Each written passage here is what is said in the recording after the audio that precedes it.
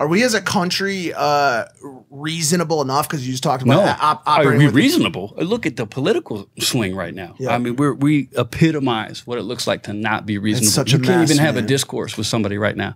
It's either Trump or no Trump. It's either racist or non-racist. You can't even talk about civil rights without someone calling you anti-police.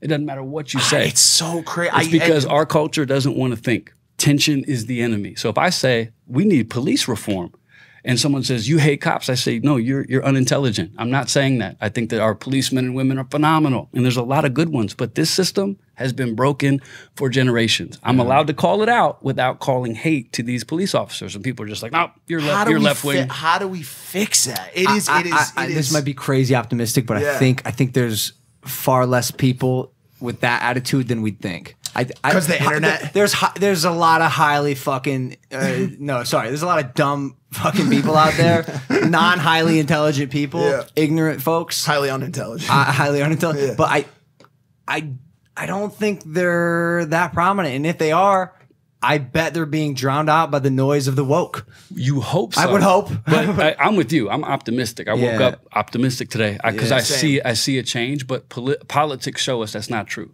Yeah.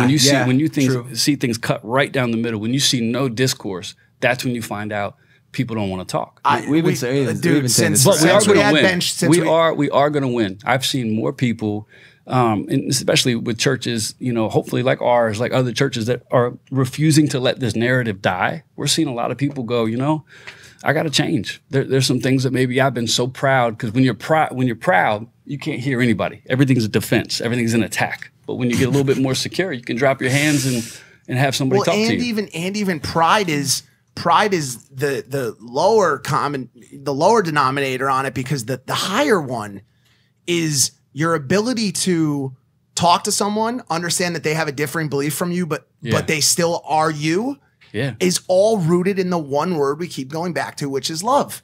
If you truly love each other, the fact that someone's beliefs differ from you politically should not deteriorate that love that you have for the other person. This is good ammo for y'all. People always say you're supposed to love one another. Jesus took it up a notch and he said, I want you to love people like I've loved you. Yep. That sucks.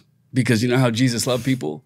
Without condition, before they even turned and looked at him. So if it was about loving people that I love, we're good.